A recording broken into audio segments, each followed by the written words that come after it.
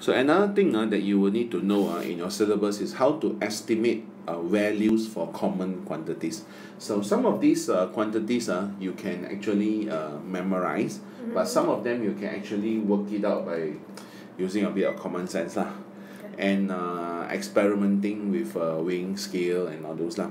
So whenever they ask you typical questions like mass of an apple, they've even asked like mass of a protractor, so mass of ruler and all those. So how do you find or how do you estimate the mass?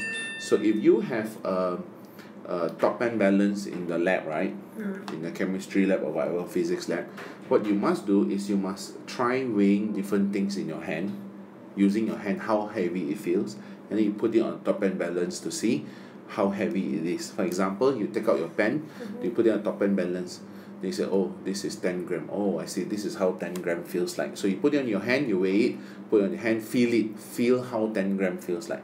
Then you take out your handphone, and then you say, okay, you put it on top end balance, you say, oh, this is 200 gram. Then you put it in your hand and you feel it. So, oh, this is how 200 gram feels like.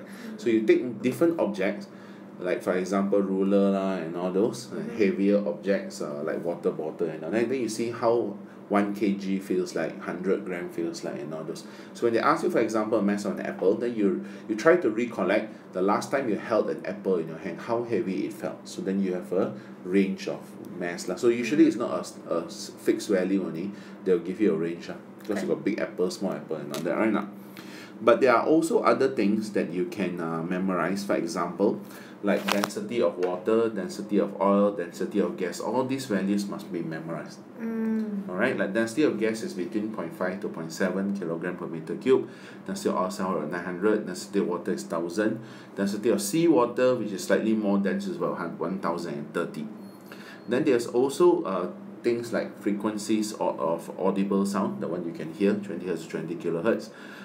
Human reaction time, all this, or speed of sound in the air, But some people say, what about if I don't know? So if you don't know, then you can sort of like try to figure out stuff like, for example, number of joules of energy in 1 kilowatt hour, alright, or what is the pressure due to depth of 10 meters. So all this you don't need to memorize, because you know why, there are so many different things that they can ask. So some things that you don't memorize, you try to work it out. For example, if they ask you for pressure due to depth of 10 meters, so you try to remember the formula for pressure in a liquid, which is P equals to